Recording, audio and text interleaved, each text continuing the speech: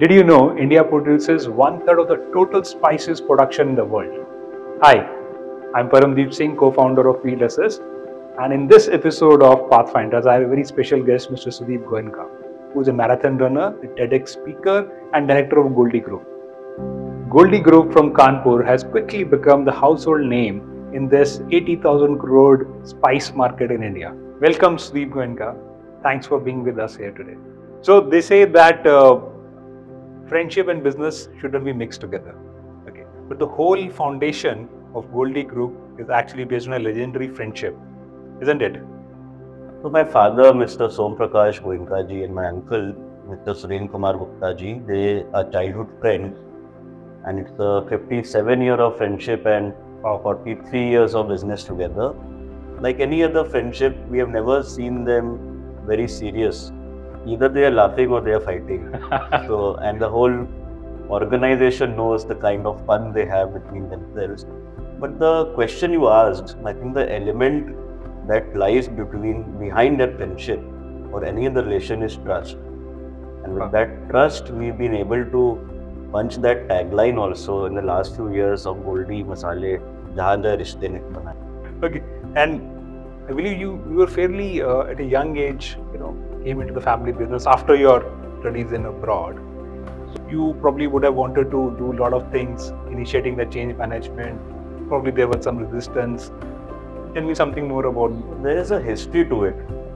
Officially, I came to business in 2006, but I think we were blessed to be in the city of Kanpur.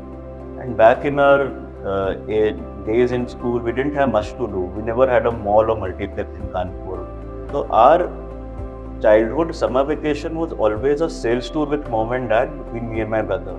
So I think unofficially dad was very smart to inculcate that seed inside us to be a part of Goldiee. And officially I went to US in 2001 to Rochester, New York. Then I went to Georgia Institute of Technology, Atlanta, Georgia, where I did Industrial and Systems Engineering. And then I was lucky to be a part of the Coca-Cola World Headquarters as a carbonated soft drink business analyst. And that is where my father thought this curry is turning somewhere else.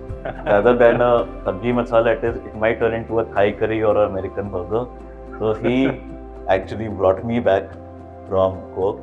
Change management is not difficult, but I can say a lot of things I had to learn. And I had to unlearn the way it was done in US. And there were differences. There was a lot of struggle. I was not granted a cabin with a nice chair and a table like the director of the company. I was supposed to run the length and breadth of the country with my sales team. Sometimes go to the sabji mandi to see how the real spices and vegetables are procured. To the dispatch center to sit on the desk and understand the pains of the supervisor. And but luckily our parents were smart enough to give us a lot of freedom. So when you decided to become a national brand, how were you able to change the mindset of the team and shed off your regional tag? How did you go about it? Chachu always says that doing a business is like running a marathon, where your stamina and speed has to be regulated all the time. If you run so fast, you lose your stamina and you can only go so far. If you run very slow, then you are wasting your stamina. It will eventually not take you there. So I think in our company, there was never a goal to be a local brand or a regional brand or a national brand or a global brand. It was always to do better from where we are. So, but yes, a time came when we realized now the time has come to change the gear. We were seeing a lot of movement happening in the spices industry. As you rightly said, it's a 80,000 crore company, industry. I wish the company will become that one day. Very, very soon. But only 30% is actually organized. So there is a lot of room and there's a lot of gap to fill in. So a time came when we were primarily a general trade brand. And my elder brother Akash, he was very adamant to make room into modern trade. We worked very hard for it. And eventually we could crack the deal with one of the top or the only modern trade that existed in India more than a decade back. And I always believe that brand doesn't travel. People travel the brand along with them wherever they go.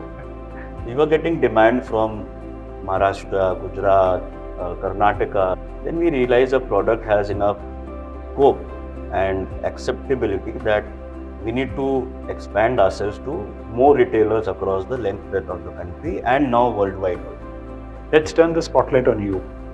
You wear multiple hats, being a son, being a father, being an entrepreneur, mentor, leader.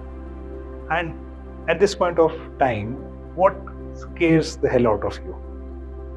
Honestly, I as a person am never scared, and that is what my wife also says many a times, that he is not scared. But being cautious is very important. And what was rightly said by respected Ratan Tata ji many years back, it's like running a race with a spoon in your mouth and lemon on it. So you could run very fast and finish the race, but if lemon has fallen down, then there's no achievement. And this was one prime reason that I came back from US. Historically, statistics say the first generation is the creator. The second generation has to maintain and balance the organization. And if the second generation is able to do it, then the third generation really kicks it off to the highest level. The success rate of the third generation, and it is in, I think, is less than 3%. To answer your question finally, what scares me is only one thing: to pass the baton to the next generation successfully, not the land and building and the fund or the money that we have. Now, talking about the group's growth itself, it is with phenomenal growth the last few years. In this whole, I will term it as a Masaledar journey, you would have taken risk, which would have given a lot of meetha phal, but definitely there could be many such things which could have turned a little bit tikha as well. I'm an ardent follower of Sadhguru. He always says the problem doesn't exist until you react to it, and then it's all in your mind. Also, the Dalai Lama says that human body is unfit for tension. So there has been struggles. Firstly, the struggle was to create your own space in the organization where the founders are your parent. Now the employees or the family members have seen us as little kids. They could think, the owner's son has now come and he's trying to boss us, and then you are compared with your elders. Secondly, when 2 people are running the organization and suddenly 5 people come in the organization, there's a change. And like you are used to having dal chawal, and suddenly paneer, matar paneer also comes, and papad also comes, achar also comes, and you don't know which one to eat. So there was not a struggle, but it's a learning, and eventually with time we learned how to work with each other. Okay. Another struggle coming from the background of Coca-Cola, 1 North Avenue to 15/40 Nayaganj was a huge change, huge struggle. I was helping in the decisions of millions of dollars, and over here to take an approval for a 5,000 rupees holding was a challenge. I used to really feel that pain. Am I at the right place? Okay. At the right time? And I wanted to do MBA. My father told me, I will make you do MBA in Kanpur in Goldiee.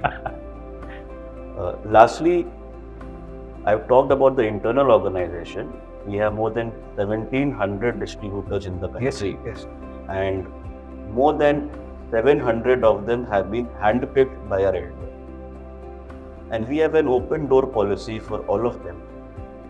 So to attain their confidence was also difficult. Specifically, I want to know about the secret ingredient. When you have people for so long in the company, 20, 30, 40 years, and also the distributors, because new age distributors, second generation, third generation has always also been with you. There could be many reasons. The biggest reason, we are blessed by the Almighty, that is probably there. People might be working harder than us, but we have not changed ourselves in terms of our relationships. We have not changed our communication pattern. We still have an open door policy for anyone and everyone in the organization. And lastly, we have kind of lived that trust with our vendors, with our customers, with our employees, that no matter what, we will not leave you. We still have a system where one floor in the plant is dedicated to the laborers who've been working since 40 years. Today, they are not able to run the automatic machines.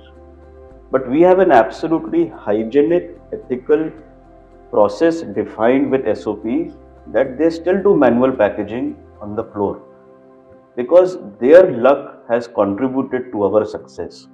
And my father and uncle always say that their luck and our luck is same, and combined we form the DNA. Somebody could be the head, somebody could be the hand, somebody could be the leg of the body, but in the entire body, even one little tiny finger has its role to play.